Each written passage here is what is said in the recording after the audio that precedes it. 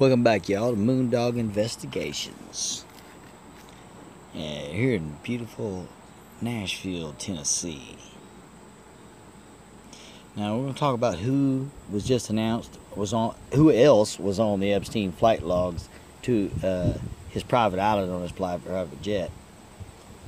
You know, and everybody's going, who is Jeffrey Epstein? Well, let me tell you. He was a math science teacher that eventually ended up a Harvard professor that eventually ended up investing a lot of money and making millions. Then he was in a sex trafficking ring. Then he was arrested for the sex trafficking ring. Then he was put in jail. And then he committed suicide. Now, right. Anyway, what did he do? He would fly these people, very rich, influential people that you've all heard the names of, to his private island. And they're calling it the Lolita Express. I mean, you got this man and this woman here, I forgot her name, but she is the kind of the procurer. You got Courtney Love. We got Donald Trump here talking to Jeffrey Epstein back in the day. You got on the logs, we got Bill Clinton and Kevin Spacey. Then we also have on the logs the Crown Prince and other peoples of the Saudi government. You got Weinstein's connected to this whole thing. Alan Dershowitz, which is a Harvard law professor. Even Stephen Hawking was also in here. And Prince Andrew got caught up in this. The list goes on. And even Elon Musk was seen with the lady pimp person right here with Jeffrey Epstein and Trump. And so, you know, everybody's like, oh, a sex trafficking ring. Well, he was frequently seen, Jeffrey Epstein was frequently seen with young girls on the streets, just walking around with no shame. And, you know, just, hey, you know, I guess this is my daughter or something, everybody's thinking, I hope. But anyway, they have these logs, and we've got, you know, President Clinton is on these logs. Various people are listed. You can look them up online. There's bunches of them. But anyway, first off, we have this new guy, James Kane, the CEO of Bear Stearns.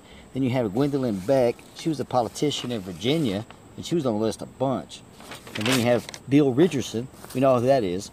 And also John Glenn, the astronaut and a former senator. Now, Epstein had a lot of time to think about it in jail, but I don't think he committed suicide. And y'all just leave your comments below if you want to comment on this and what you think about